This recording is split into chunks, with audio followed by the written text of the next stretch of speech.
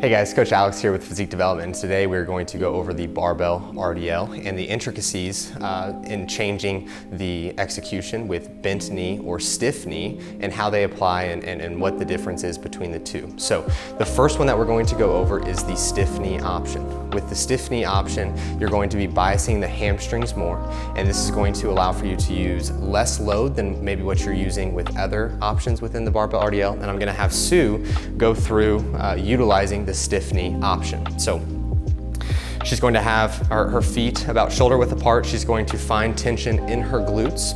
From there, she's simply just going to drive the hips back. While maintaining the stiff knee, it allows for her to maintain the bias on the hamstrings and allow for her to hit them in the lengthened state.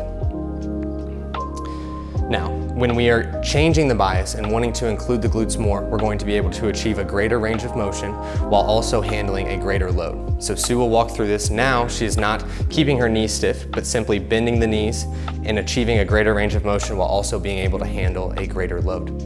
This is very useful within my bikini competitors where we are biasing a lot of glute and hamstring to improve, and so utilizing both of them within the programming is extremely beneficial.